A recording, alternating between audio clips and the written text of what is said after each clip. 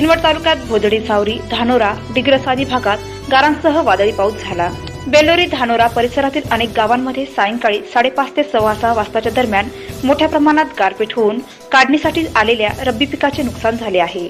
परिसरातील बेल्लोरी, धानोरा, धानोरा तांडा, सावरी, पिंपरी, भंडारवाडी, थारा, माळकोल्हारी, डोंगरगाव, डिग्रस यासह अनेक गावात वादळी वाऱ्यासह मोठ्या प्रमाणात गारा पडल्यामुळे डोंगरगाव मध्यम प्रकल्पाच्या लाभ क्षेत्रात असलेल्या शेतकऱ्यांच्या शेतातील रब्बी व उन्हाळी मका, गहू, हरभरा या पिकांचे नुकसान झाले। सदरील गाराचा पाऊस झाला तेव्हा आवाजही घराच्या छतावर टपटप येत होता।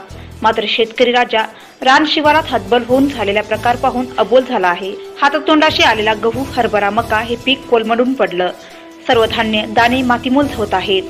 उन्हाची दहाकता, पोटात आग, डोळ्यात आर्थिक स्वप्न आणि उद्ध्वस्त करणारा निसर्ग आणि सरकारचे शेतमालाचे भाव आणि शेती धोरण यामुळे बळीराजा डबघाईस आला आहे, असे चित्र किनवट तालुक्यातील बाधित झालेल्या गावांमध्ये दिसत आहे।